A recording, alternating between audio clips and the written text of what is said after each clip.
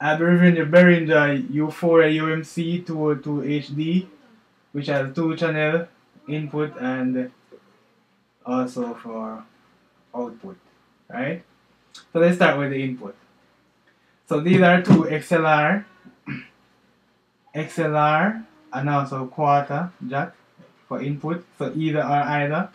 As you notice, I have here a quarter to mini adapter, which is just a space holder for input 2.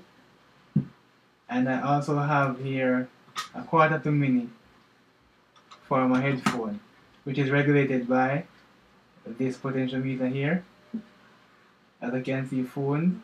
And we have this button here for direct monitoring based on what's on the input. You can hear on the output, and this is the output volume. And as you power on your USB, as you plug on the USB, you will see the power light come on. When you switch to phantom power, you will see this light come on where you have positive 48 volt, and gain 2 here, which regulate input 2, and gain 1 regulate input 1, where you can switch from line to instrument, and also pad, and it shows clipping, and it shows when there is a signal. So upon your microphone detecting a signal, you will get a light here.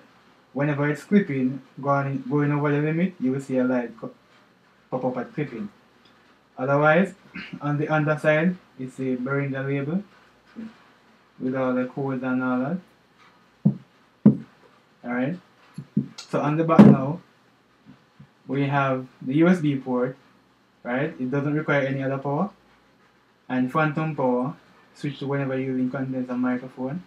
And we have output, left and right, 1 and 2. And I also use a quarter to RCA to wire to my amplifier unit. So I'm just gonna connect this right now. Alright, this is my output. So I'll connect the left and right here. And the proper way to do this is connect your output before you apply power to it. Right, ensure everything is okay.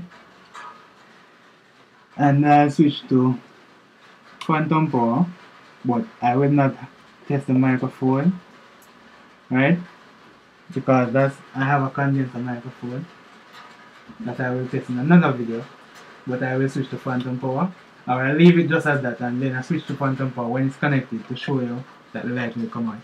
So I'm gonna plug the USB now and show you that the light will literally come on when the USB is plugged in. Alright, that's the power light, and initially it should give you a signal for the input. That's phantom power, positive 48 volt, and when you switch off, you get lights off there. That's it for the Uphoria 202 HD Behringer. I bought on eBay, and I'll leave the link below for you to review this product and maybe possible buy. Otherwise, like, subscribe, and also share this video.